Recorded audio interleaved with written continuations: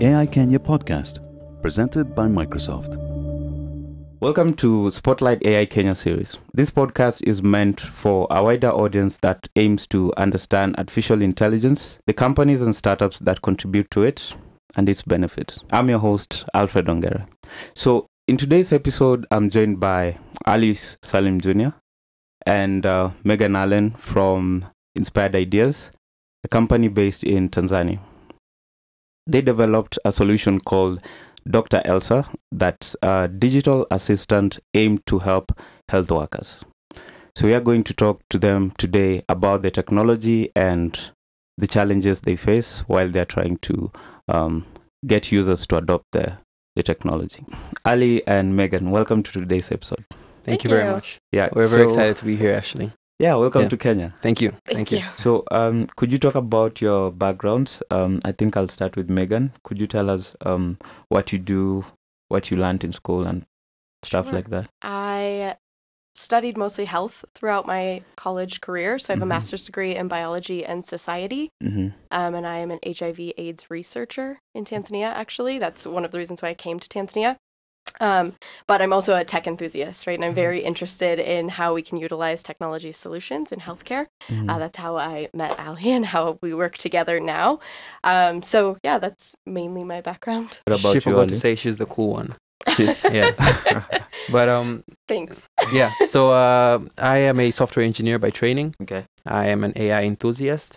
I didn't really go to school for AI or data science, but you learn from the work that you do. So I studied, I got my bachelor's from Florida Institute of Technology.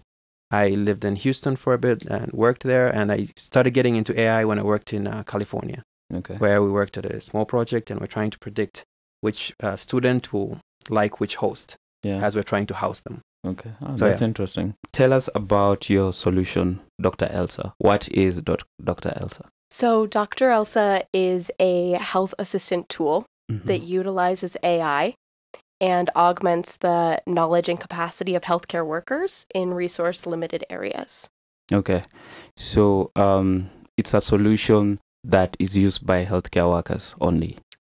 Yeah, so we're developing a tool to initially be used by healthcare workers, but eventually we would like this tool to be utilized by governments and also just the general public.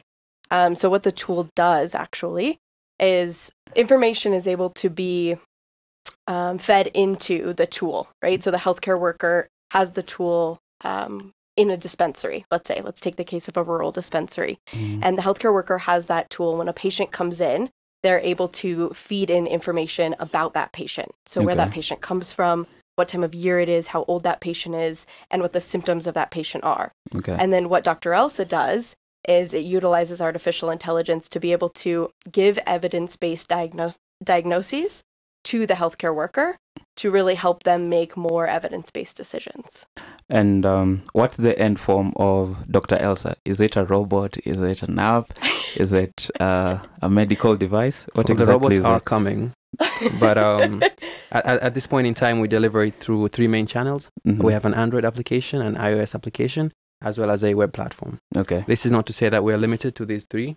We also we have a cloud API, so we're working on integrating SMS-based solutions as well.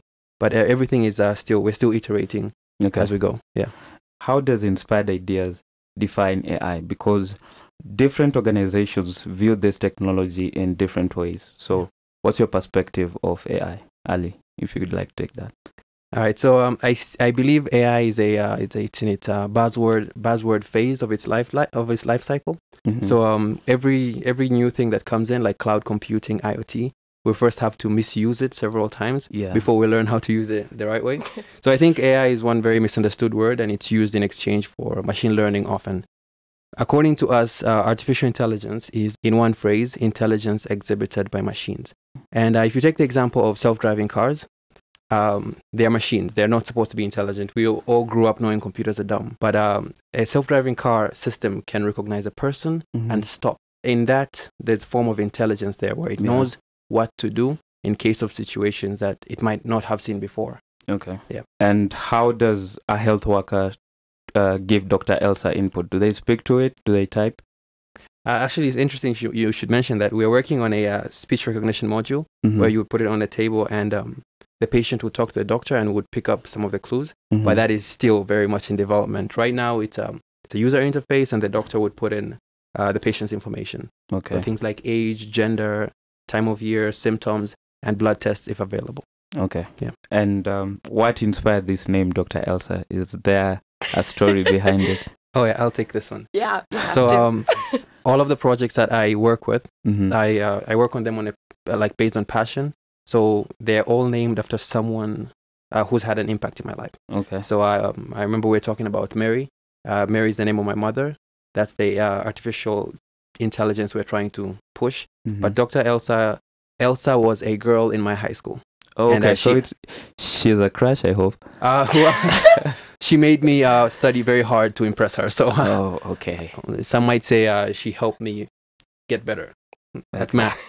Yeah. Maybe. So I would study so much so that I can tutor her. Okay. Yep. That's interesting. Getting back to Dr. Elsa, what's the main technology that's powering it? What's really making it to be an AI system? I guess one of the really fundamental things to any AI is the availability of data.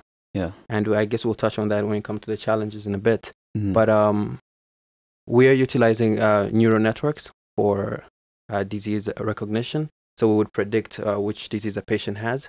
This falls between regression and classification. Okay.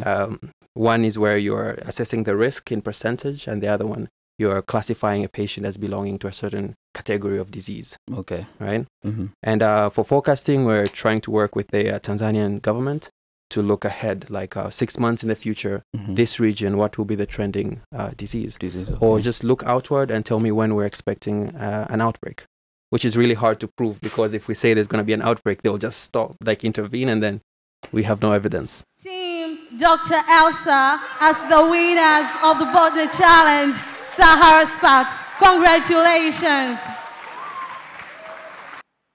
Taking you back to the technology, Yeah. because I'm sure we have some geeks listening and they want to know what powers Dr. Elsa. Yeah. Is it a classification algorithm? Is it a prediction algorithm? And sort of how do you build the technology that powers it? For the most part, it's trial and error. Okay. I mean, there's some rules of thumb where if you have enough data, go with neural networks. If you don't have enough data, there's other alternatives you can do. Mm-hmm. But for the most part, we use neural networks for classification Okay. or assessing the risk that a patient has, say cervical cancer. Yeah, we use neural networks for the most part. For those who don't understand what neural networks are, how would you explain that to them? Neural networks, just to mention, they've been around for about 50 years now, I think, 50 or 60 years. Yeah. But they're just recently getting attention, mainstream hype attention. and everything, yeah. They're inspired by how the human mind works, Mm-hmm. specifically the prefrontal cortex, Mm-hmm. right? So how a human brain works is one neuron fires Mm-hmm. and fires to the other one, and they took this same model and applied it to neural networks. Okay. So when you look at a neural network, it looks kind of like a scan of the brain, and that's how they work. Really, is you put in a lot of inputs and you get an output. Yeah.